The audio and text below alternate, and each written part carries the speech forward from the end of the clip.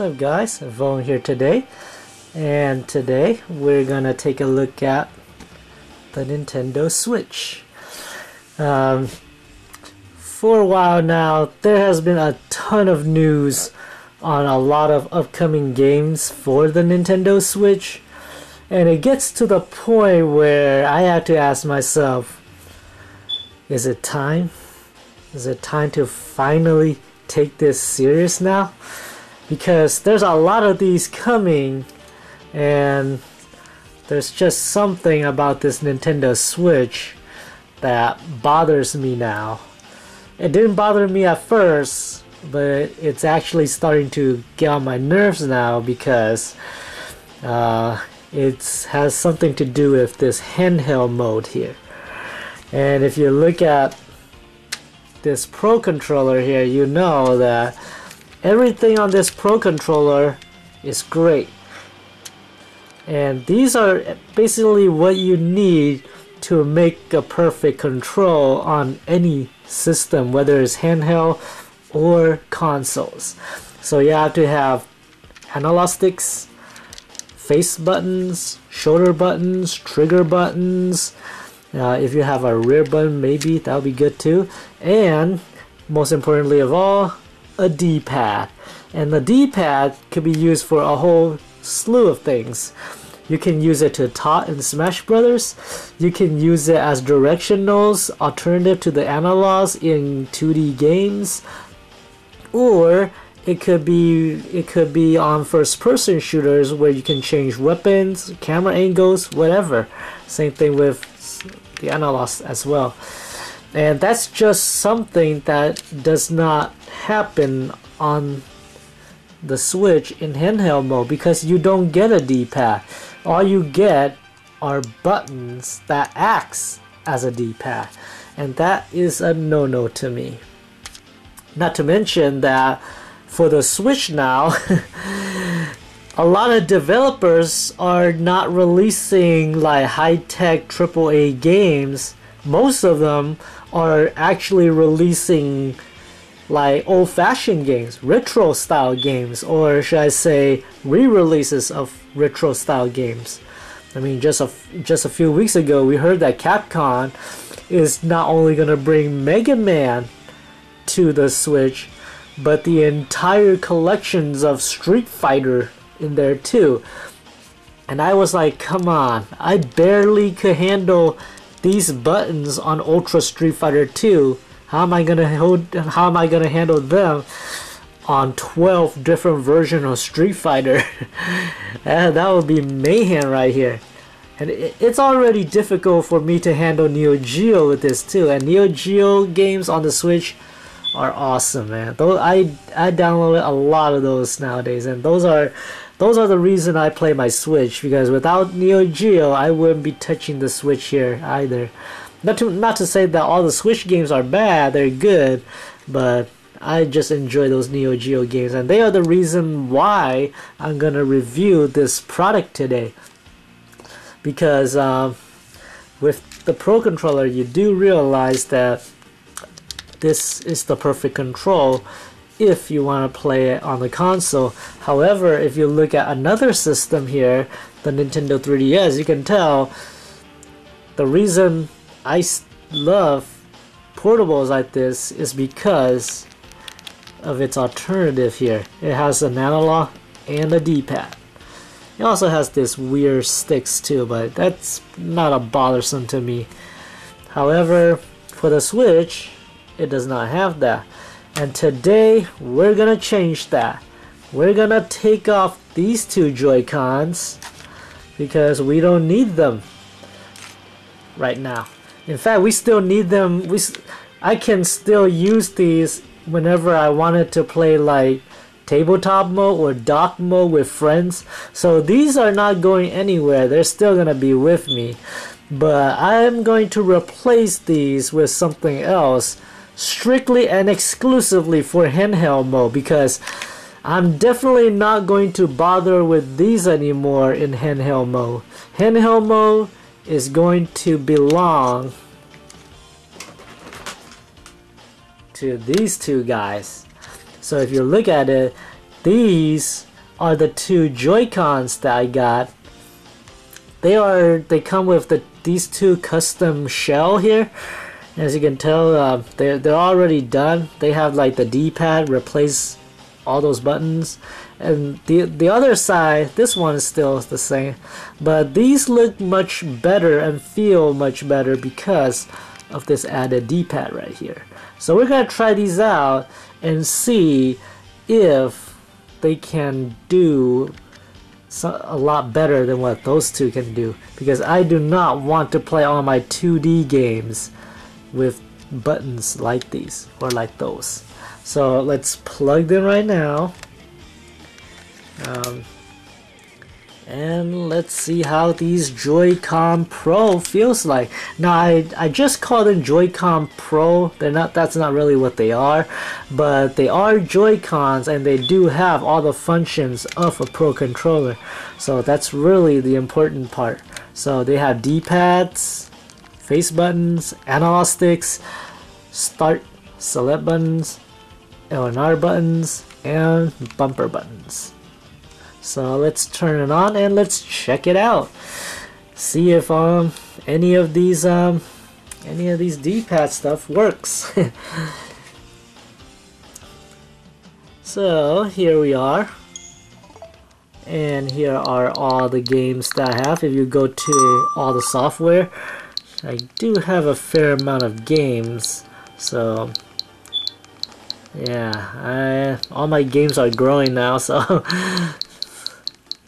so we're gonna try Ultra Street Fighter because that one is the one that uses the D-pad the most. We'll see how that one fares. You can see me here in my Switch. So yeah, let's see how it plays.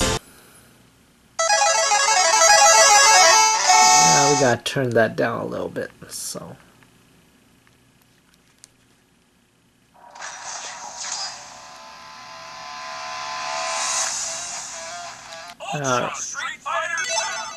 Alright. So yeah, everything is already good.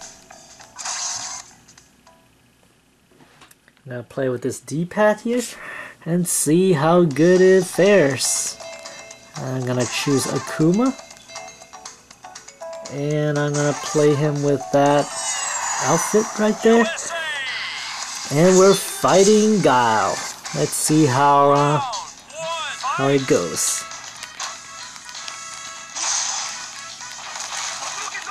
I gotta say, the D-pad works great. Oh man, moves came out fluently too. Oh shit. Man, Guile keeps spamming me with that Sonic Boom. Yeah, there is no problem with any of the moves. That works great, man. This D-pad makes all the difference. I don't have to travel through directional like I used to with those 4 buttons. See, when I do the hurricane kick, all I have to do is motion like this, and it'll just do the hurricane kick once I hit the attack button.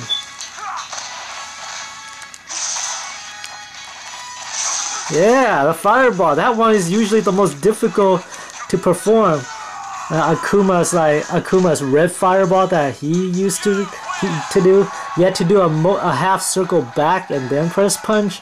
That's the most difficult projectile to perform in this game. And with this D-pad, it works flawlessly. I have no problem with that now.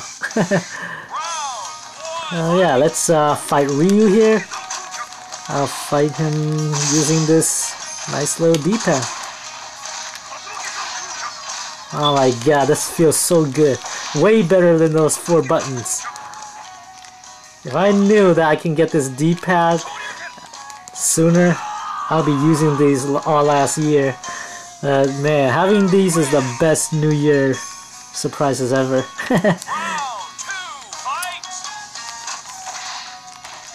Now this is the first time I actually tried these Joy-Con D-pad here, so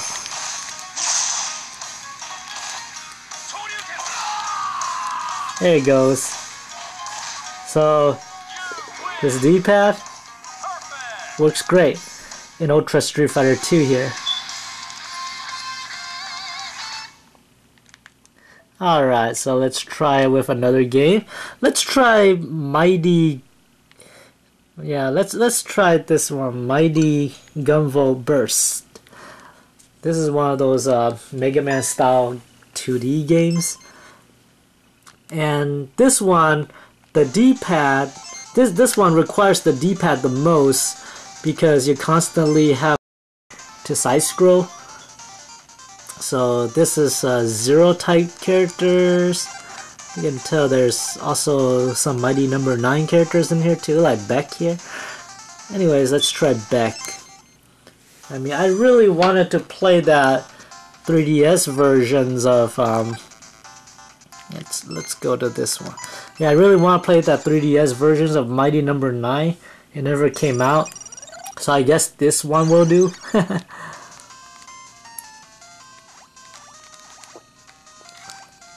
So as you can see, it works fine.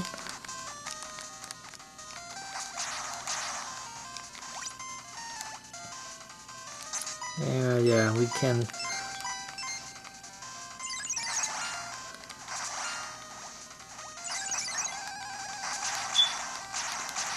Alright. Feels so good. Feels just like you're playing an actual handheld now.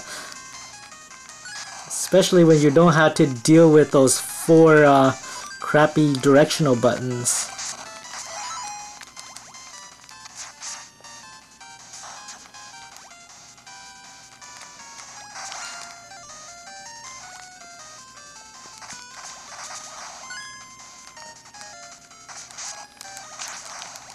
There he goes. Okay, let's go up here. Oh my gosh. There he goes. So I gotta go kill these 2 guys. Kept picking on me.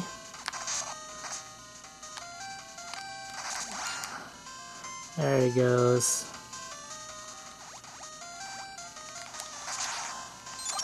Alright, got some invincibility there.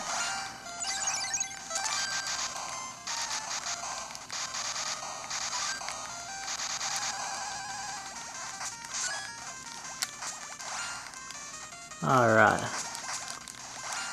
There he goes.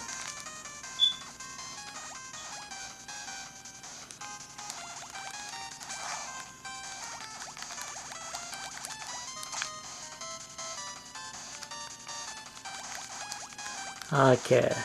So we're closer to the end. Anyways, yeah, that's Mighty Gunburst. Mighty Gunvolt Burst.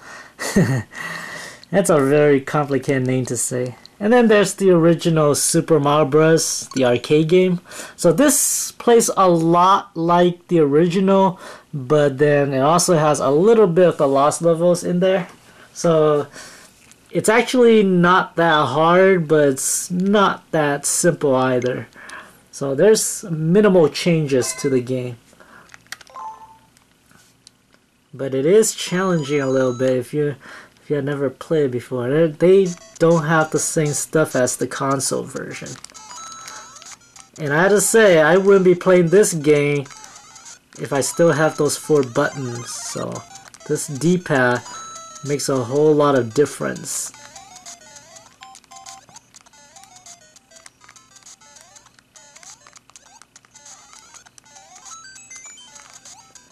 There it goes. So this is one of the difference right here. Usually the power-ups is down there. In this one is up here. So here you got the fire flowers upstairs instead of downstairs.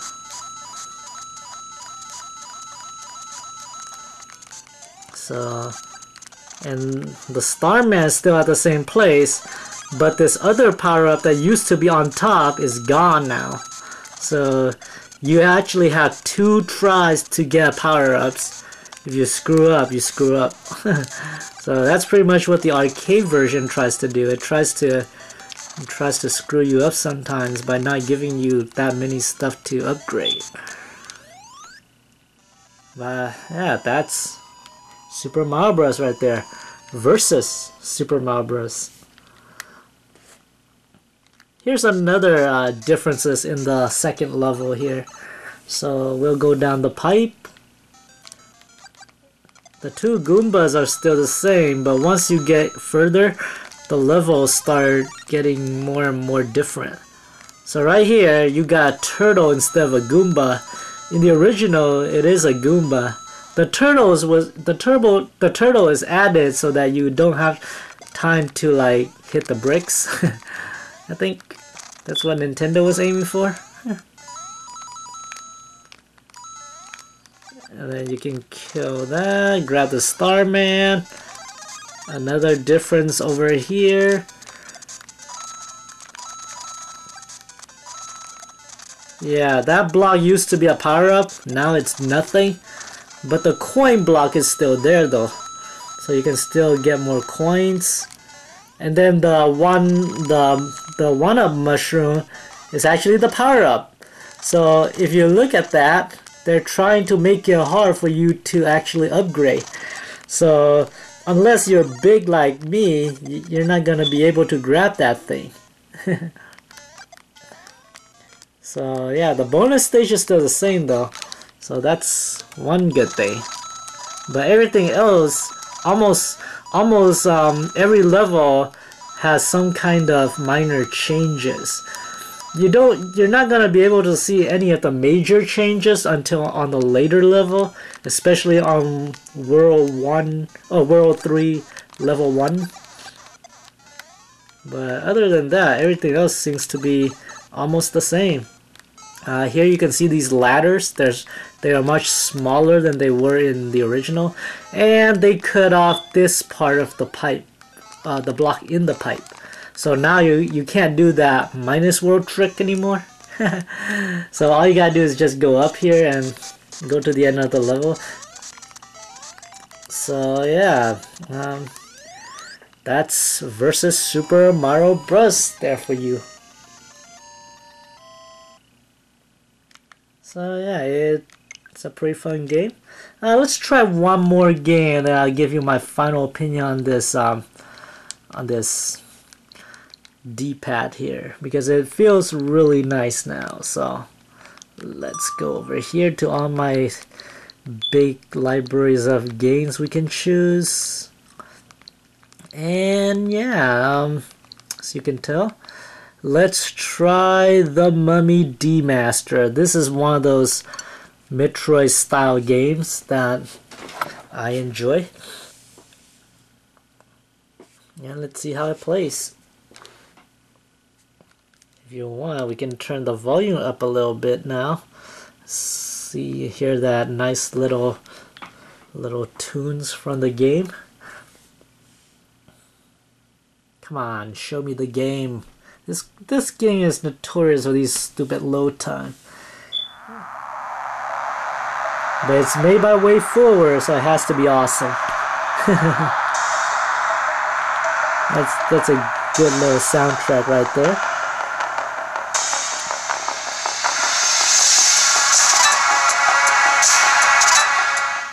Having to play this game on the go is great, especially with this Joy-Con here. So yeah, let's see where I'm at. Come on. See, look at that. The load time is very long. Oh my god, it's really loud. Let's turn it back down.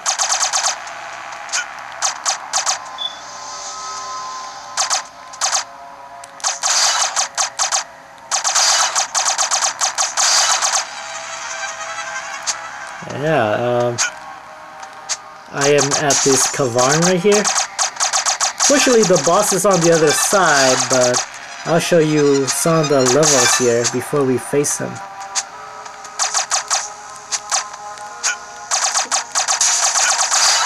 It's a mix between Metroid and a little bit of Contra. You do have an arsenal of weapons.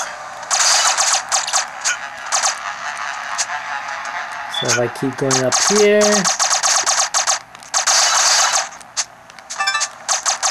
I have to say the D-pad works really well here. I don't feel any sense of inaccuracy. And my thumb is not as tired as it was when I'm controlling the 4 buttons. Animations for this game looks really good too, especially when you see that skeleton there.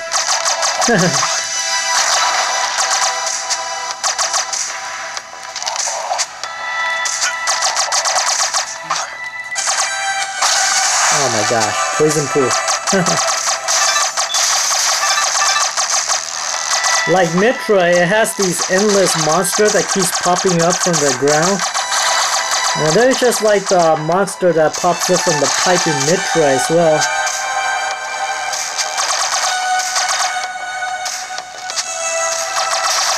So yeah, like Metroid, they play similar roles. I think if you die, then your soul got your character here got revived as a zombie or something. If you can go and kill that zombie, then you can retrieve your all your equipment back. But here I'm dying, so I can't do that. So here's how I die. So he dies. This part makes him return back as a zombie. So in my new game, if I go back to this area, that guy will try to kill me. So I'm not gonna go back to that guy anymore, because if I go back there, he'll kill me. So I'll just have to keep going. That guy does not. That guy was not the one that has my equipment though. The guy that had my equipment is on the other side here, and we'll go face him right now. So this guy right here, this is the guy that had my equipment.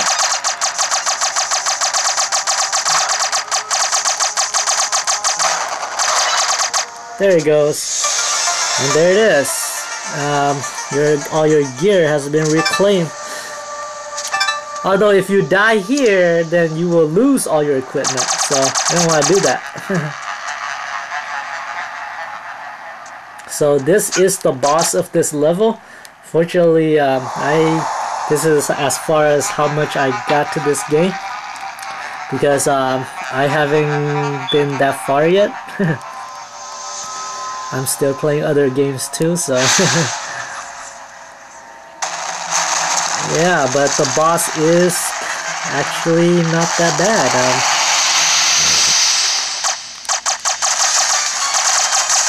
One thing that I wish they kept from Metroid is the aiming part, because there's no button you can use to aim. You have to use the D-pad, and this is the part where I say that the D-pad came really handy is because of this. Because it's really hard to aim diagonal with just those buttons. With the D-pad, you can always just hit the diagonal, and then he'll diagonal shoot the monster.